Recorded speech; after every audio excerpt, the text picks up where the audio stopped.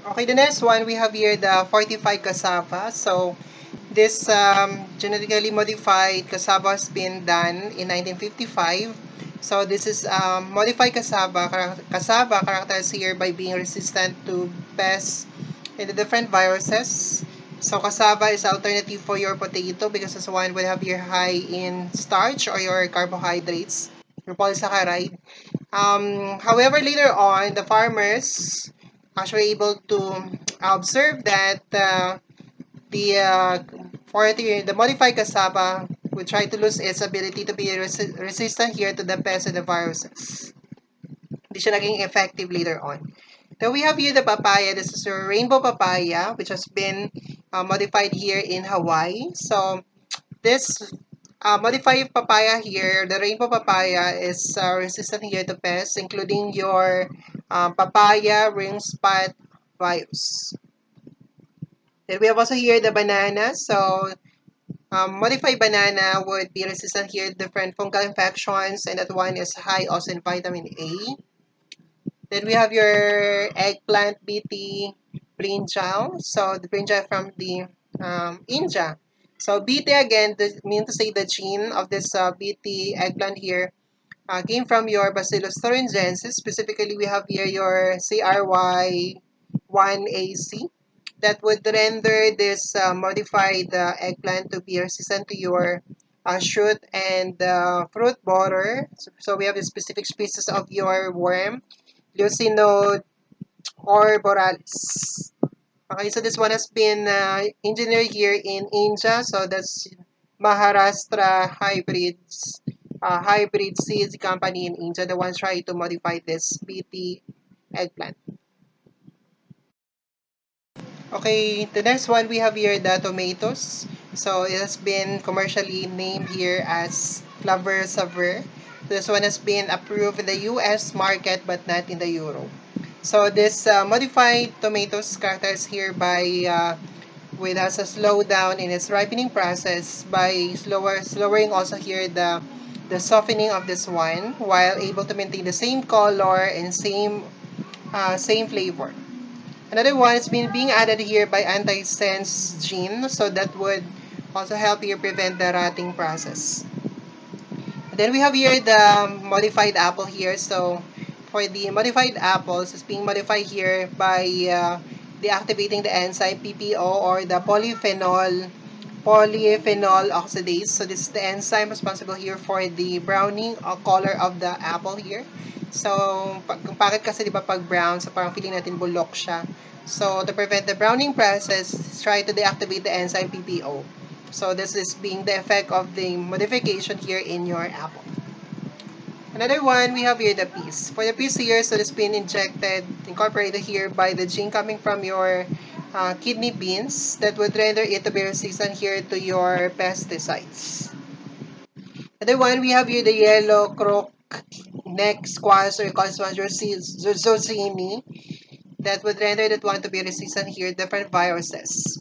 Then we have your alfalfa. So this is a legumes. We try to grow here basically for all year round. So they try to modify this one. So it's highly nutritious, leguminous, and fortify this one to become here high in the vitamin B, C, D, and E. And then this also render this legume here to be resistant to your glyphosate herbicide. Okay, then we have here the impact of your genetically modified organism here. So, again, the insertion of the foreign DNA, which is much more good genes, would try to affect here the growth pattern or even the production rate of your genetically modified organisms. I mean to say it would try to increase here the production and also try to affect the breeding time. So, we're talking about like okay, so since genetically modified organism here would able to grow at a faster time, so because of that, there will have your much advantages of that. So number one, it would save time and money in terms, I mean in part of the farmers, because of course you're growing the crops for more than a year, for example, or for longer duration, it would entail much time and money for the farmers. By having that genetically modified objects grow or crabs that one or organism here grow at a lesser time duration, so it would save money. Okay, but at the same time, it would have here produce a higher yield for the crop production of your farmers. Second one, so you are what you're producing here is a designer crop. So we speak about designer crop. So you try to predetermine already the products of what will be the quality, what will be the characteristic of your GMO. And therefore, you can fortify that one with the different vitamins, or you could render that one to be resistant to your pesticides or even your herbicides. So that would render that one to be an advantage. The third one, we have here the salinity of the soil. So what do I mean by that one? So there are some land wherein they will not allow the growth of other crops.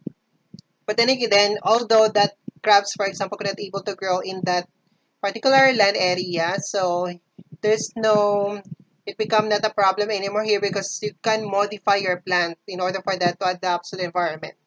So therefore, it would help you then, the farmers here, to grow with the crops in whatever salinity of the soil is. And the fourth one, we have here export quality. So again, there are some genetically modified, like your papaya, for example, here we're able to um, reduce, for example, here the ripening process or even your tomatoes. So therefore, that crabs would have a good export quality. At the same time, that one would able to be available for all year round. Because there are some crabs na tinatawag nating seasonal crabs. So by having this GMO, pwede sila throughout the year, magkakaroon ka ng products. Okay, we have here the disadvantages, however, here. So there's always a problem since we don't know the extent of the effects of modifying the genes of your organisms. So it might be, number one, it will have your health effects in the human consumption. So it might also have some allergic reaction. Or another one, we are questioning here how toxic, the toxicity of that. Of course, the extent of that, we don't know really the effects. And another one, it might also be the cause of the infertility or sterility, although there is just still under studies. So again, only that we are not certain about the effectivity or the safety of the GMO. Another one, since you are modifying your crops, it might also here to super weeds. Sabing super weeds, hindi na siya napapatay ng mga ordinary natin ng mga herbicide, pesticides. So, baka pag weeds siya, it would affect the growth of your mga important na crops. Okay, since minodify mo ito, hindi, okay, baka papatayin niya yung ating mga important crops. And at the same to other crops. So, kaso nga lang, hindi mo rin siya mapapatay. It's because na highly resistant na siya to pesticides or herbicides. So, that would be some of the consequences of your GMO. Okay, so in your PowerPoint, there are different, there are slides that try to pertain about the different advantages and disadvantages of your GMO. Kindly go through with that na lang. Okay, lastly, we have here the most frequently asked questions regarding your GMO. Number one, so again, are GMO safe? So that we don't really know about or the extent of the effect of that. So we're not sure of that. Another one is how are they produced? What are the major issues that need to be considered here when you are, if you wanted to consume, for example, the GMO? The fourth one, okay, which types or what are the GMOs that has been identified here or is being utilized already by ASEAN countries?